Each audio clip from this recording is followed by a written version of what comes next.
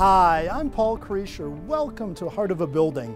Did you know that buildings account for about 40% of all energy use in the United States? We're hoping to make a dent in that percentage.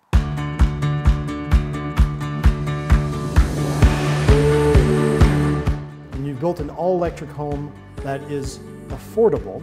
Tell me a little bit about why you did this. Why an all-electric home? To prove that study can be done. It's really important that architects and developers and contractors that have the knowledge and the ability to do these things really put their money where their mouth is. We're one of the greenest libraries in the whole country, and that's great. You wouldn't really expect it from a little town like this. So this building, that's what we say, on average, it's about twice the insulation of a typical building, and that's what enables our mechanical and electrical engineer colleagues to completely rethink their approach to how to keep this building comfortable inside.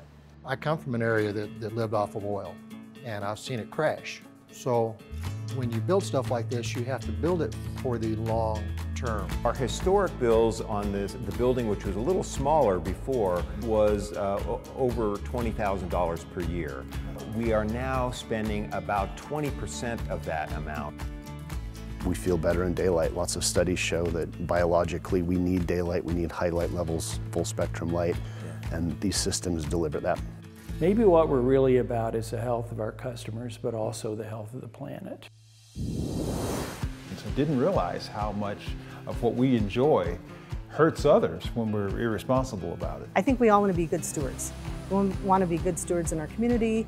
We want our kids to understand that process of sustainability and good stewardship. I do not want to face my grandchild knowing the mess that I've left him. Yeah. I'm responsible. No, you're responsible. We're responsible. We're all responsible. We will always strive for excellence. And I think that speaks to the heart of our building and what you see here today as well.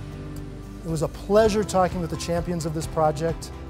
The execution of these innovative ideas have proven to me this type of building is ready for mainstream application, and I hope other school districts across Colorado and all across the U.S.